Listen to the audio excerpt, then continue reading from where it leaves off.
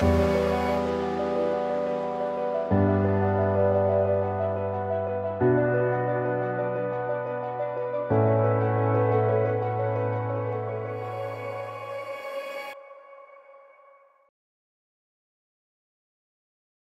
today's video, we will be exporting previously recorded video using Op Center on VideoXpert Professional. To begin, double-click the Op Center icon on the desktop. Supply the user credentials with export privileges. In today's example, we will be using admin.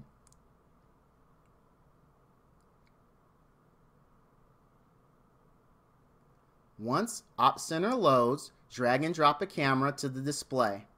To begin the export process, click on the investigation icon located on the bottom left-hand side.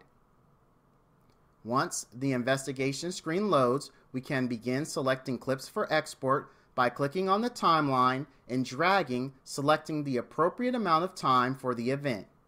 Once the correct amount of time has been selected, click the Add to Playlist button. This can be done multiple times per camera. If a different camera is required, drag and drop that and repeat this process.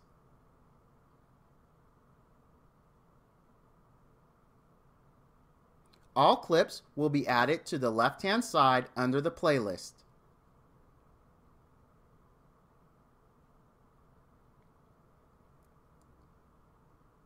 Once we have added all the required clips to our list, click the export icon located in the upper left-hand side.